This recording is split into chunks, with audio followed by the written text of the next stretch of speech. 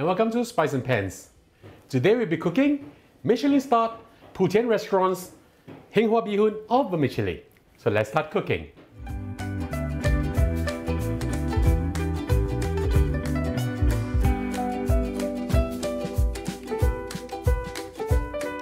Now we are going to fry our condiments, starting with our peanuts first, or groundnuts. Turn on the flame.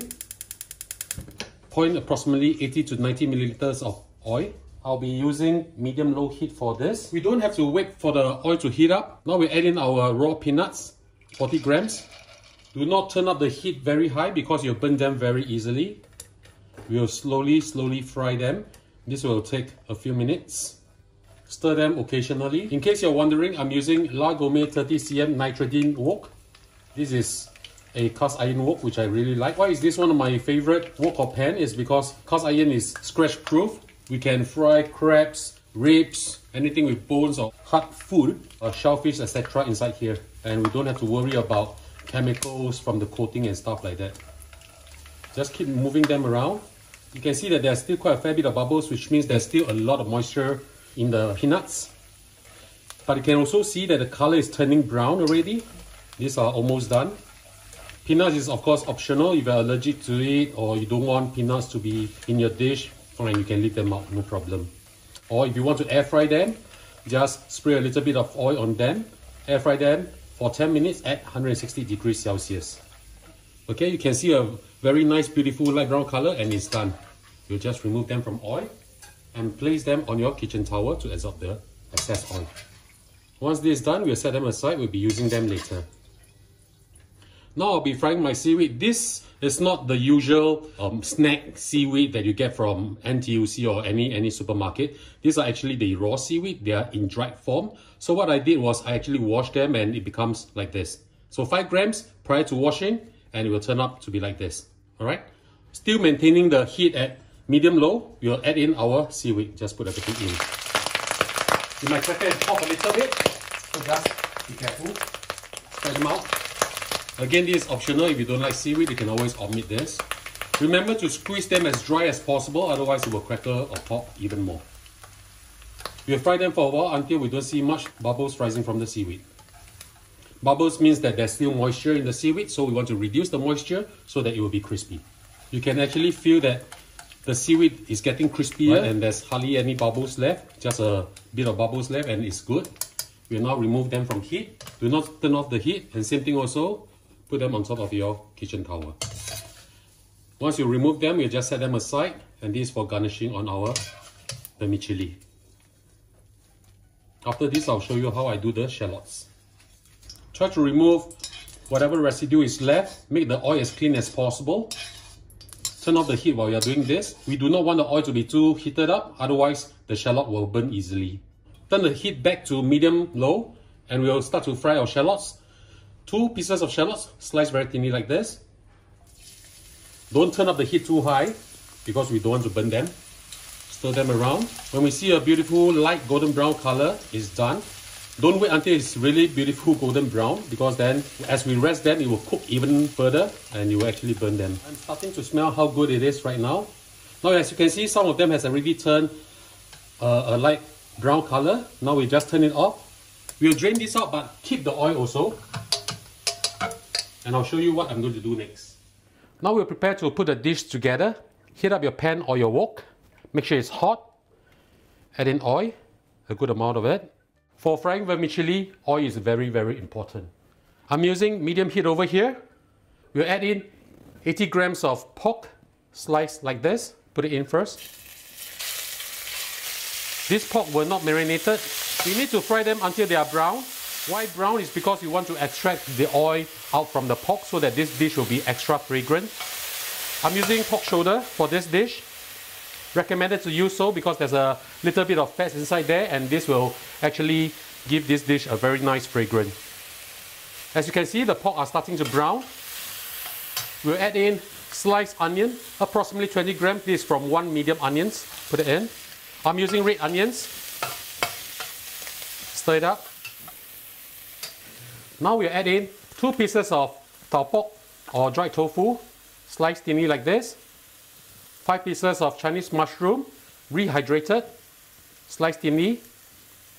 15 grams of dried prawn, hydrated and chopped coarsely like this. And 20 grams of dried scallop, also hydrate them so that it's soft.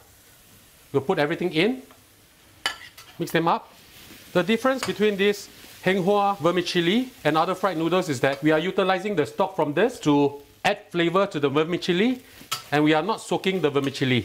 I'll show you how I do that later. Now we add in 100 grams of cabbage or 大白菜, sliced thinly like this.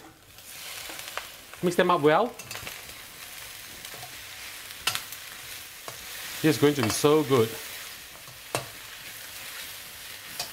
Now we add in 1.2 liters of water. If you have chicken stock, you can always use chicken stock.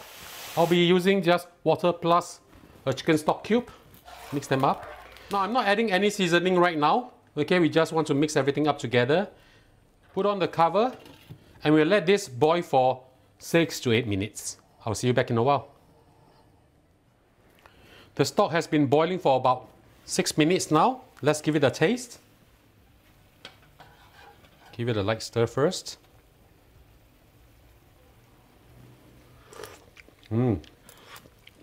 Yummy. We'll need a little bit of seasoning from soya sauce, 2 tablespoons of light soya sauce, and half a teaspoon of salt. Add a few dashes of grounded white pepper. Now we'll add in our clams, 15 pieces of clams, 250 grams of prawns, deshelled and half. Put them in. Now we add in our Heng Hwa Bee Hoon. As you can see, I did not soak this in water. This is 300 grams of Heng Hwa Bee Hoon. We want the bee hoon to absorb the stock, or the vermicelli to absorb the stock. Do not stir them now. Put the lid on and observe. We will stir them only when the stock is being reduced to a minimum level. I'll show you how it looks like in a while. I will just move the vermicelli a little bit just to make sure that everything is being absorbed. It's not done yet. Right? We need to boil this for another few minutes. Now we do not need to cover this because this is almost ready, and we want to reduce the stock. Cooking without the cover will help the stock to evaporate faster. At this point, we'll add in our shallot oil. My oil has a little bit of greenish hue because I fried the seaweed in it, but it's fine. Now we can give it a light toss. This is going to be so good. Now we're adding 80 grams of xiao bai cai or pak choy and add in our shallots. This recipe was given out by Putian restaurant. They are a Michelin star restaurant. And because we love this dish so much that we decided to create this dish at home too. Slowly just stir them. And we want this to be dry so that the vermicelli can absorb the beautiful stock that we made. My pot is a little bit small, but if you have a bigger pot, then of course it will be much easier. Now in the event you cannot get Heng Hwa Vermicelli, you can use Xing Zhu Mi Fen, but you might need to use a little bit more water in order to achieve the texture that you want. Okay, as you can see, there's hardly any sauce left, just a little bit more. We just need to move this around a little bit. In order to have a very bouncy texture on the vermicelli, I will now put the lid on and turn off the flame. I will let this rest for approximately 10 to 15 seconds before I serve them. 15 seconds is up. Let's have a look. Oh, smells fabulous. Now we will add in some of the peanuts that we fried, as well as the crispy seaweed. And now it's time for our lunch.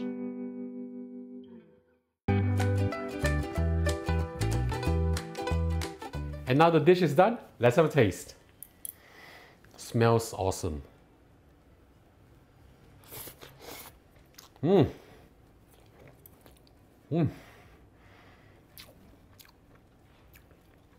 Super flavorful. This is indeed a keeper.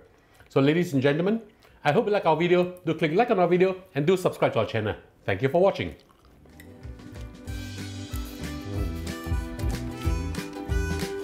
Very good.